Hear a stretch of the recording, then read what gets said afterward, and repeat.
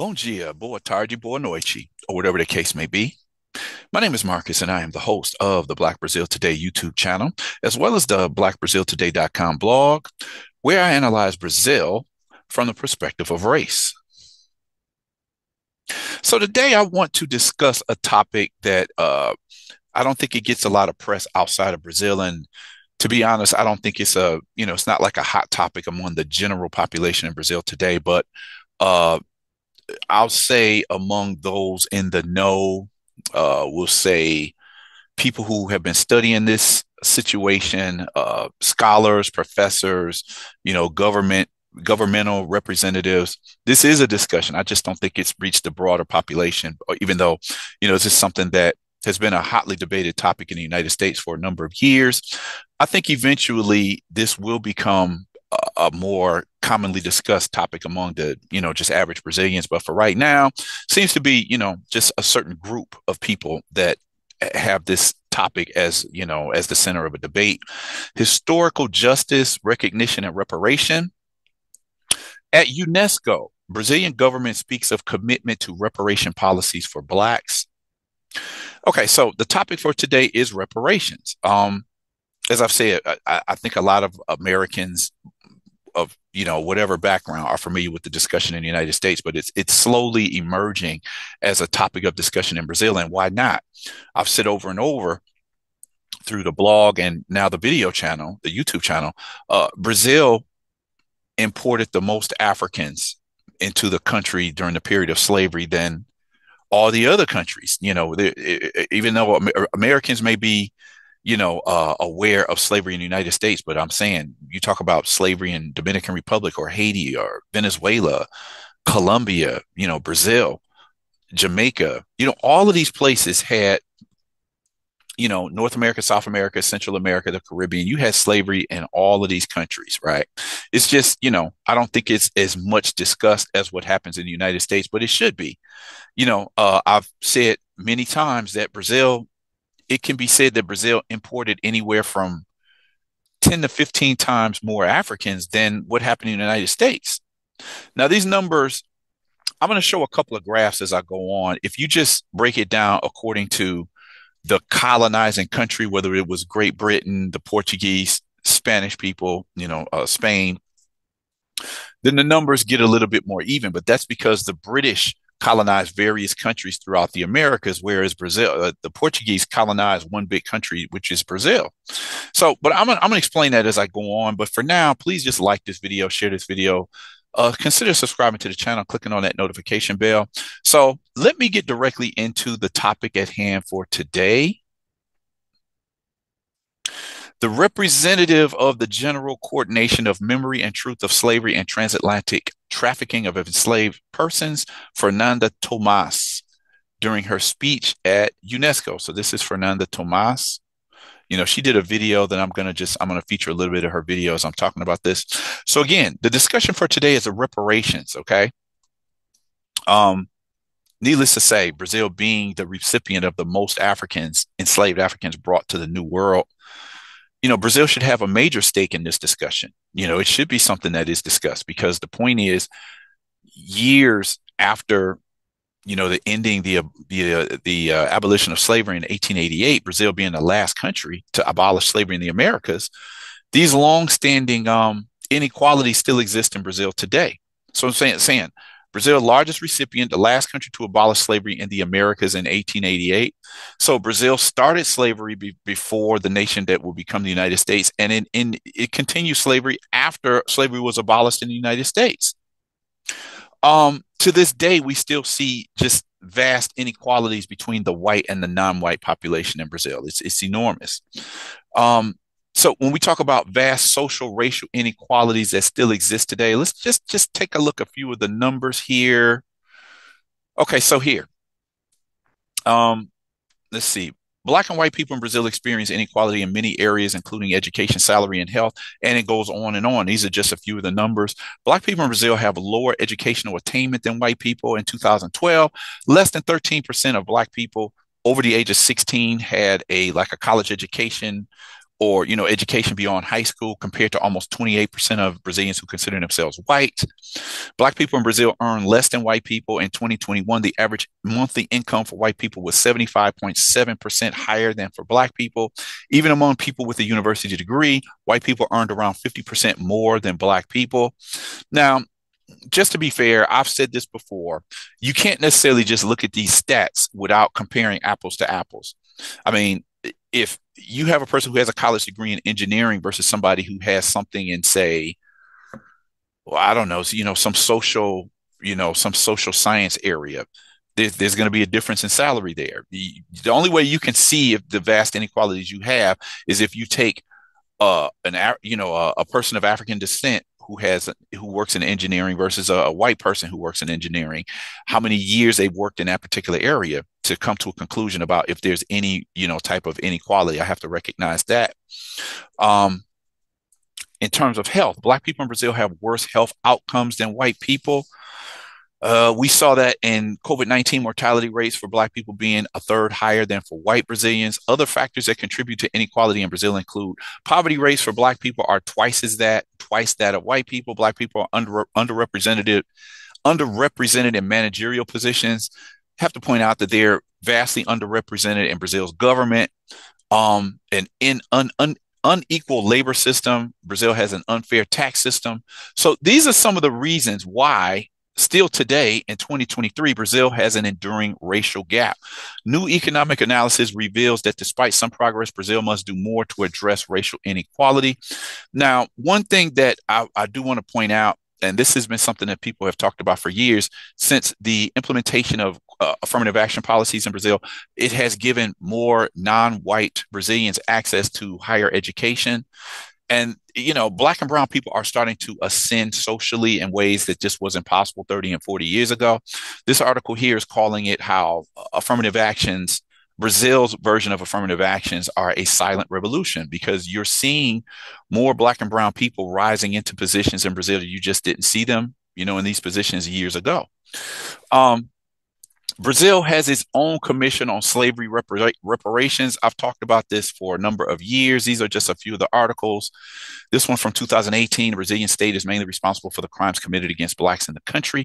National Commission on on Black Slavery to issue report in December on reparations findings.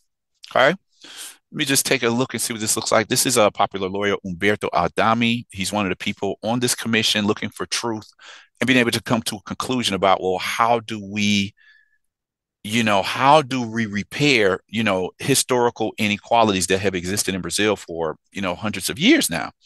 In the beginning, this lawyer wasn't necessarily speaking about having financial compensation. He said, we are opting not to talk about financial repair in this first moment for now, because in the attempts that have already occurred, let me see, which decided to calculate a sum of money, the discussions were interrupted. So at that point, he was saying that, well, this is not really the point. It's really to address the issue right now and just to put it on the table. Historic reparations for people who have been broken in some type of way because of the connection to slavery. But then they did come up with a number. There was a number that came up that says slavery reparations could be worth what the US 8 quadrillion US dollars. That's 15 zeros for those of you not familiar with quadrillion. That's 15 zeros there. Okay. To be talking about who's going to qualify for these, financial reparations.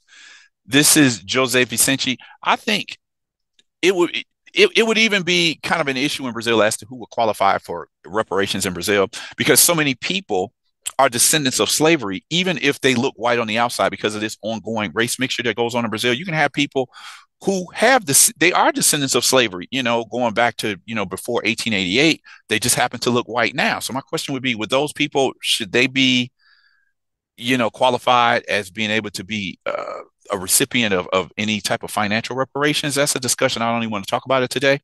In the United States, we have a discussion that's going on where people are talking about, well, only people who are American descendants of slaves should have reparations in the United States. If your family was not in the United States before the abolition of slavery, maybe you shouldn't qualify for reparations if that ever happened. That's something that I happen to support, because what I'm saying is, Slavery has existed throughout the Americas. If you have people coming into the United States from whether they be Haitians, whether they be Brazilians, Colombians, Puerto Ricans, whoever they might be, um, for me, as you have slavery throughout all of those countries, people who are descendants from those or citizens from those countries, they should address their reparations demands at the country of their origin. If you're a recent immigrant to the United States, why should a person who's a recent immigrant qualify for slavery reparations that come out of the American government? If you're Puerto Rican or Dominican or Haitian or Brazilian or Venezuelan, whatever you are, Colombian, you should be bringing that discussion to your country of origin. And understand, there are reparations commissions in numerous countries throughout the Americas. I'm just talking about Brazil today. This is Jose Vicente. He is the dean of Brazil's only Black college, Unipalmares University, or just college. And they're asking him, does he support? Let me see, what does it say? Do you agree to reparation to the descendants of Black Africans enslaved in Brazil? He says yes. The purpose of financial reparation for the descendants of slaves is current, timely, fair, and would make a correction in the unfair treatment that was forced upon Blacks throughout their trajectory in the country. So this is, like I said, among a certain class of people, this is a conversation that's going on. It just hasn't reached the general public as far as I've seen. Now, the other thing I want to point out here, I mentioned the numbers when I started this video, and it says here, 12 million Africans were forcibly brought to the Americas because of the high mortality aboard. About 10 million slaves were disembarked in Brazil. Let's see. So these are the areas where we're talking about the enslaved Africans landed. Brazil received 45% of all of those, Africans that were sent across the Atlantic. The British, so the Portuguese brought enslaved Africans to Brazil, represents 45% of all enslaved Africans sent to the Americas. The British, French, Dutch, and Danish Caribbean is 37%. All of that together is still under the number of how many were brought to Brazil. And all of British, French, Dutch, and Danish Caribbean, 37%. Spanish America received 11%, and North America received 4%, being the United States. Okay. I've always said, if we can see this number down here, it breaks it down a little bit more. Mainland North America, 388,000, almost 389,000 enslaved Africans were brought to what would become the United States. Whereas if you look at Brazil, you see the number here is close to 5 million. Okay. We look at more numbers here from another site. And again, we look at the numbers down here: Spain, Uruguay, a little bit more than 1 million. Portugal, Brazil, I think that's a 5.3 million maybe there. Great Britain, 3.2 million. United States specifically, 305. So we see the disparity, the difference in the numbers. So according to how the numbers look, it shows like Brazil should be a heavyweight in this discussion because they brought in far more enslaved Africans than just the United States did. I'm saying it could be anywhere from 10 to 15 times more, according to these numbers that I'm looking at right now. So let's get into the event where this discussion is going on. Let me see, there's still more that I still want to review before we move on. One thing I want to point out, I never got around to doing a video about this. Maybe the time is now to do it, but this news came out last year. There was a discussion and there was a demand for an investigation into one of Brazil's biggest banks, Banco do Brasil, meaning Bank of Brazil, and its involvement in the slave trade. So these are all articles that are talking about Banco do Brasil and slavery. Banco do Brasil receives a study that shows support of the bank for slavery in Brazil. What else do we have? Let me see. Okay, so this is the number that they came up with here. Okay, take a look at this. The Black movement organization Uniafro is demanding 1.4 trillion reais from Banco do Brasil for their supposed participation in the traffic of slaves in the 19th century. They're asking for 1.4 trillion reais. That's a whole lot of money. Okay. I'm going to do some more research just to see where that discussion is going on, because I never got a chance I never ended up doing a video about that, even though I did some research on it last year.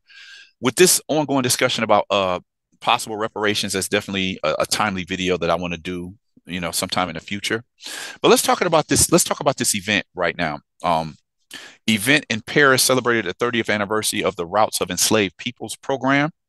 Historical justice recognition and reparation at UNESCO. Brazilian government speaks of commitment to reparation policies for blacks. This article is taken from a number of sources. I definitely want to give credit to my sources for this article. It comes from the Slave Voyages website, the Digital Encyclopedia of European History, Brazil's gov.br website, and the Alma Preta website. Again, the Alma Preta being one of the top Black media sources in Brazil. This first part is courtesy of Mariani Barbosa. So it says here, the General Coordination of Memory and Truth of Slavery and Transatlantic Trafficking of Enslaved Persons represented the Ministry of Human Rights and Citizenship at the 30th anniversary of the Routes of Enslaved Peoples program organized by the United Nations Educational, Scientific, and Cultural Organization, or UNESCO. Fernanda Mas do sou professora Nascimento de História da Arte Tomás, pela this Universidade lady right Federal here in the de Juiz de picture with the Fora e glasses on, atualmente estou como she's the coordenadora general geral da coordinator Memória of das G of Escravidões e Tráfico das CGMET. Ações de She Pessoas took part in one of Escravizadas. the panel discussions at the event, which took place in Paris, France, where the organization's headquarters are located. In her speech, the manager reaffirmed Brazil's commitment to preserving the memory of slavery and advancing reparations policies for people of African descent. Fernanda also addressed the impact of the Routes of Enslaved Peoples program on raising awareness about the legacy of slavery in Brazil and around the world. Since its creation in 1994, the UNESCO initiative has played a central role in raising awareness about slavery and its global consequences. According to the coordinator, the program has become a fundamental reference for the development of research and public policies on the subject by constantly reminding us that slavery was not just a historical tragedy, but a process whose wounds still affect millions of people of African descent, including in Brazil, she noted.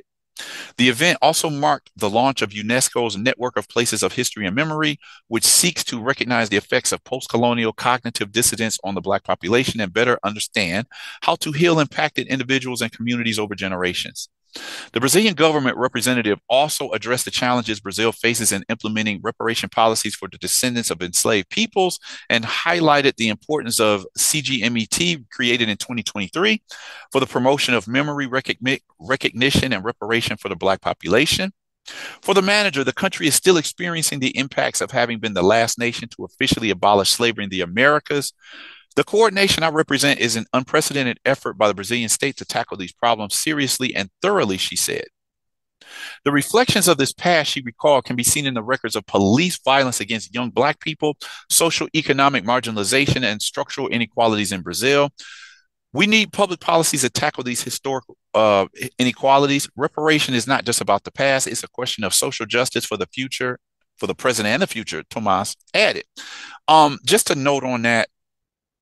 I haven't done a lot of videos on police violence in Brazil, but it's just, even though the United States gets a lot of press about police violence against the Black population, Brazil arguably has far more police violence against people of African descent than in the United States, but you rarely hear about it.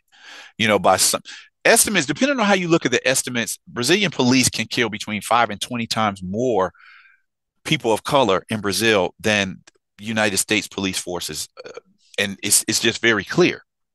So when we say, to me, I've said this in terms of reparations in the United States. People say slavery happened a long time ago. Why should we have to? There's nobody today who's enslaved. I've always said this. Even if we don't discuss slavery, let's say we take slavery off the map. In terms of the United States, if you just look at the history of Jim Crow, de facto racism, if you just look at redlining, these types of, even though they were not institutionally practiced, these led to vast inequalities between the Black and white population in the United States, even if you don't talk about the slave era. If we were to dismiss the slave era in Brazil, you still talk about how Black people were scattered and forced to just live on their own accord. They had to live in the favelas. They had a lack of access to education equal to the white population. We talk about the police violence that takes away thousands of lives of Black and brown Brazilians every year. So even if we take slavery off the plate, there's still an enormous inequality that has to be rectified. We have to discuss this. It's not saying, okay, y'all just want some free money. It's like, okay, if slavery had not have happened, if de facto racism and racial discrimination had not happened, is there any way we could put a financial figure on that? because I've seen this. People will say even in poverty, where Brazilians live in favelas, where black poverty and white poverty live side by side. But there's studies that show us that even in the favelas and even in poor communities, there's a certain advantage that white Brazilians have over black Brazilians. So the question is, can we quantify that? Even if we take slavery off the dot. That's the question that I would ask. Let me see here. Fighting for historical justice, recognition, and reparation. These are the three axes established by Fernando Tomas, a professor and researcher of African history at the head of the General Coordination of Memory and Truth of Slavery and Transatlantic Trafficking of Enslaved Persons. In her view, the unprecedented creation of a coordination specifically focused on the memory of slavery represents a major step towards repairing the traces that 3 centuries of exploitation have left in Brazil, said the professor. These are some of the routes coming from mostly the west coast of Africa here, but then also from over here, like over in Mozambique, these are the slave routes that the Portuguese led to bring in Africans into the land that would be called Brazil. In this sense, the historian reflects that for many years, the history of slavery was told from the perspective of the oppressors who praise their own history. However, this narrative oppresses descendants of enslaved people and the ancestry of the Brazilian people who have been victims of racism, discrimination, and violence for centuries.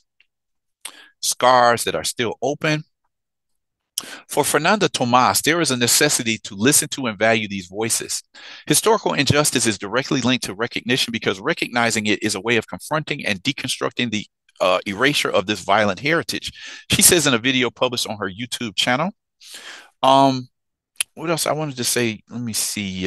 Historical justice. Other thing I wanted to point out is that even though slavery ended in Brazil in 1888, we're talking about, what is that? About 136 years ago. The presence in the psyche of a lot of Brazilians, it still sits there in the jokes that people do associating people of African descent with slavery. People will just readily say, hey, go back to the senzala, volta para senzala. It's telling people to go back to the slave quarters. You see jokes where people like, who let this slave loose? Come and pick up your slave. Numerous articles that I've done in the past just show that even in the current consciousness of the population, history connected to slavery is still like a joke and is still present in the psyche of the nation. We see this all the time. Slavery, let me see. Slavery was fundamentally one of the greatest human rights violations recorded in history. That's why Fernanda highlights the importance of memory and understanding the scars that thousands of people still bear. Memory is a space of dispute. In our historical process, the memory that has had the most visibility has been the memory produced by a specific and privileged group, which has been controlling power, including these social relations, she points out. In this dispute, recognizing the importance of Black people as references and valuing their ancestral roots emerges as an urgent contemporary task. Recognizing and valuing these roots is a way of boosting the self-esteem and identity of Black people and combating the denial and historical invisibility that permeates society. One form of valorization is the presence of Black references in academic life, a factor that is directly related to memory and reparation to the manager's history. Fernanda Tomas was the first in her family to go to the university and recognizes the challenges as a Black woman. We know that the Black population is most affected by legacies of slavery. For years, I was the only Black student in the classroom. I didn't even have any Black teachers, she recalls. I remember some years ago, there was an online movement where Black Brazilians were asking people, have you ever had a Black college professor? How many teachers did you have, in your primary education, in your high school years? The number of Black professors in Brazilian universities is minuscule compared to the overall population of people who are, college and university professors. So have you ever had a Black college professor? That's a question that people were asking some years ago. The teacher says that her greatest motivation to delve into Black history was her grandmother, Conceição, who was born 31 years after the abolition of slavery, but understood her place in history as Julio Vargas's laundress. Okay. Julio Vargas is one of the most well-known presidents in Brazil's history. I'm trying to remember when he was president. I think we're going back to the 30s and 40s, maybe. I think he was a president once or twice. He left office and he actually came back for another term. Don't remember exactly what years, but we're talking about like the World War II years in Brazil, sometime between the early to mid 30s, maybe through the 40s and 50s. I don't remember how many terms Getulio Vargas served, but he's a well-known figure in Brazilian history. So she's saying that her grandmother was, I guess she was the laundry washer for Getulio Vargas. That's what I get from that. There's pictures of Getulio Vargas with, I think with FDR from the 1940s, if I'm not mistaken. So, there's a lot of stuff named after Getulio Vargas in Brazil. He's just an important historical figure in terms of leaders in Brazil's government. That was her way of inserting herself into Brazil's official history, saying that she was present. She didn't understand that probably just a few years earlier, her grandparents had been enslaved and their stories wouldn't be officially told.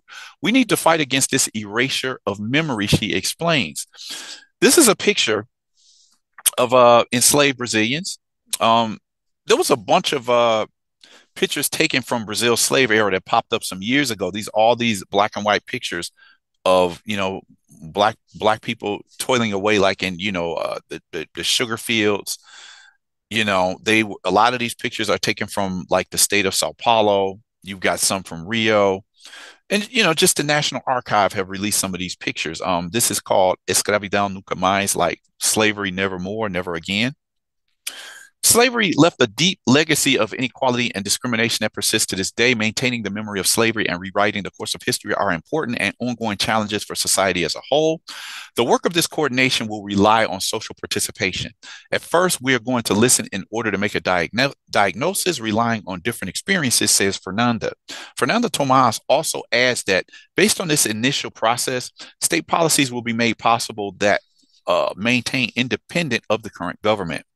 We have 4 years ahead of us and we won't be able to do everything. After all, there are centuries of urgency, but we will lay a foundation to really change people's lives, a path to rewrite history, she concluded. Okay. So the ongoing discussion about reparations in Brazil.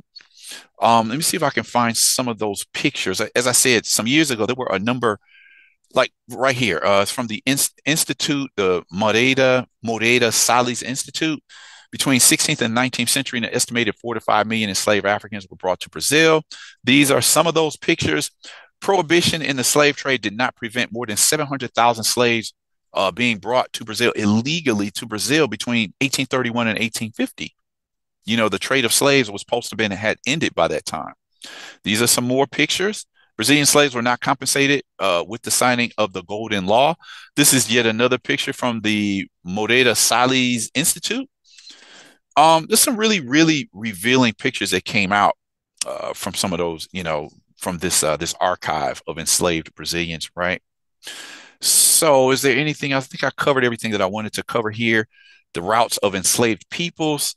Do we have anything else here? This article is actually talking about something that I've talked about, frequently on the blog and the YouTube channel. The existence of people working in situations analogous to slavery in the modern day. Every year, thousands of Brazilians are being released from, situations in which they're working as slaves. That's huge in a country like Brazil that has such a deep history, of enslaving people. And so I'm saying in 2024, you're still finding people working in situations that are close to slavery. What's up with that? So anyway, the discussion about reparations in Brazil. What did you all think about today's video? It's an ongoing discussion. If it was to come to a financial payout or something, this could be enormous. In reality, I think this would sink the country if they were really to think about paying out reparations for 350 plus years in slavery. Another issue is, as I said, who qualifies for slavery when you have so many people who can show that they have African ancestry, maybe, up to 100 years ago or so. But if a person looks white today, should they qualify for having reparations if there is a financial reparation? That's just one of the many questions that will come up as this discussion, continues to proceed. Anyway, reparations in Brazil. What do you think about this discussion? What is your position on reparations in the United States? There should be a reparations discussion going on throughout the Americas, and there actually are if you look it up. So anyway, let's get a conversation started about this. Drop a comment in the comment section, like this video, share this video, consider subscribing to the channel, and click on the notification bell so that you know when I upload a new video. With that said, I'm going to end this video here. Request that you all come back. Check out the next video that I post here at Black Brazil Today.